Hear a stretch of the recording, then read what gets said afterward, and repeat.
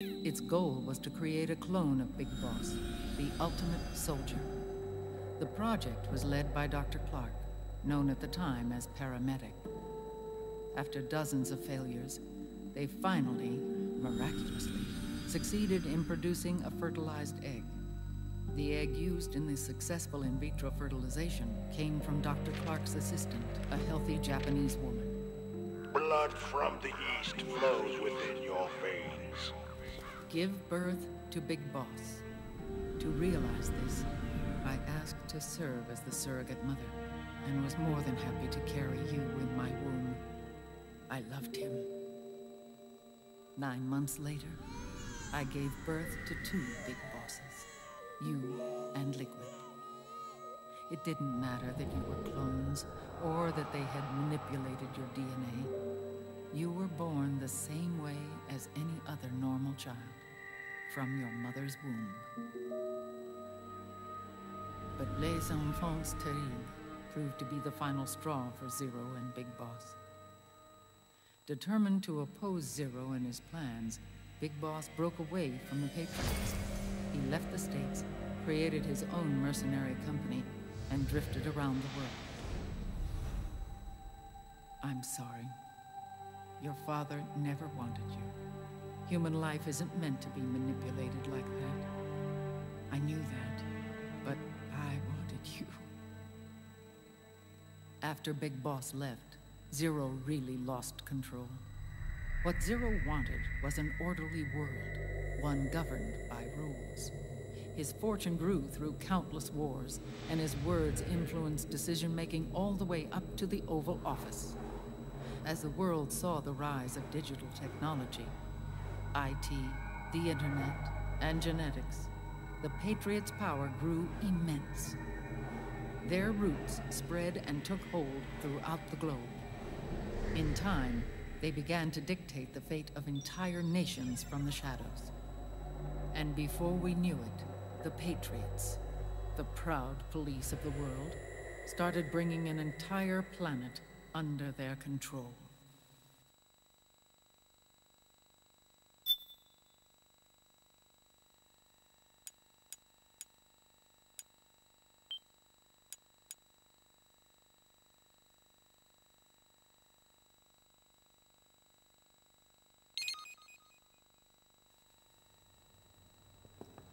Their intentions were fair, but their execution was flawed. Zero developed weapons, amassed armies, used information for extortion, all in order to gain more wealth. He was obsessed with controlling awareness on the inside from the outside. But I cannot imagine that's what the boss would have wanted. They both misinterpreted her will.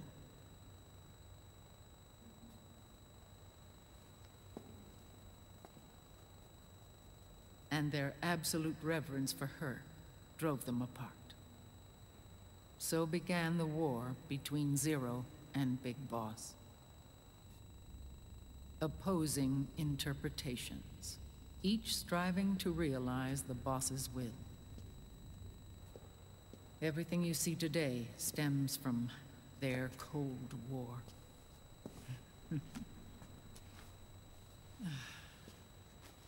Differences in race, in religion, in ideology. This war they've caused is no different from any other human error in history. It all started with a tiny fork in the path, and grew into a great rift. There was nothing left of the boss's noble will in their struggle. All that remained was hatred, a passion to destroy one another. Big Boss returned to the US with a plan in mind, and once again assumed command of Foxhound. In Outer Heaven, and then Zanzibar Land, Big Boss plotted coup d'etat against Zero. But you, Solid Snake, his own clone, foiled his efforts both times. Big Boss and Gray Fox, Frank Yeager, were left near death. Zero recovered their bodies. Frank Yeager's entire body was reconstructed through surgery, and he was reborn as the cyborg ninja. Big Boss, now a vegetable, became a prisoner of Zero even in death. For Zero, more than anyone else, your father was an irreplaceable icon. No, the truth is, for Zero, he was an irreplaceable friend. After Big Boss's betrayal, Zero could no longer believe in something so uncertain as life. He lost his belief in everything. Nations, organizations, individuals. Zero was no longer willing to place his organization in the hands of the next generation. Instead, he set up a network of AIs, a decision-making system formed from all the information he had accumulated. He built 4 AIs, GW, TJ, AL, and TR, as sort of a digital Mount Rushmore, and 1 core artificial intelligence to unite them, John Doe. GW. The same GW we destroyed 5 years ago. The same. Ever since GW was cut off, JD and the other 3 AIs have controlled all information on every aspect of global society. Economics, politics, law, morals, and culture. The war economy is no exception.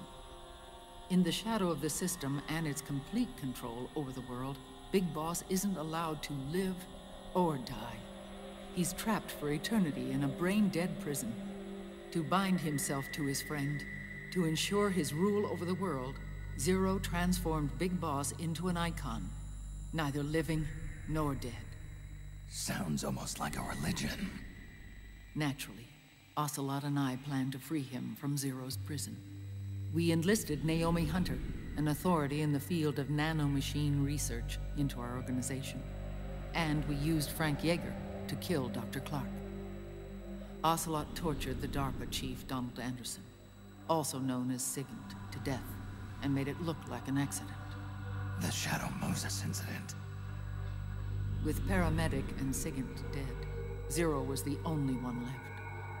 But we too paid a price. I lost Ocelot. Ocelot wasn't fighting for the Pentagon or the Russians, and certainly not for Zero. He was fighting for Big Boss. He idolized him.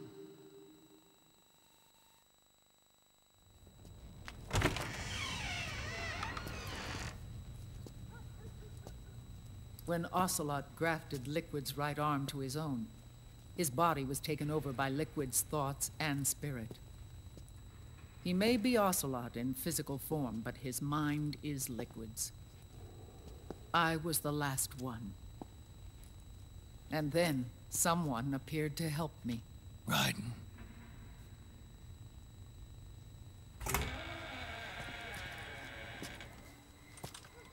It was when I met him that I finally discovered the location of Big Boss. It was in the data he obtained from GW.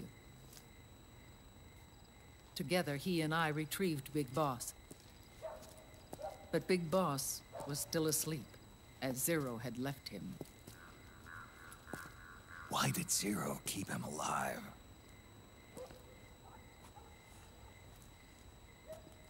People need heroes. Zero wanted to create a messiah. A legend that would never die. Liquid is after Big Boss's body.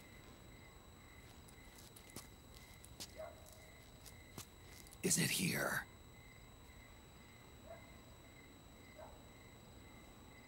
I'll take you to meet him.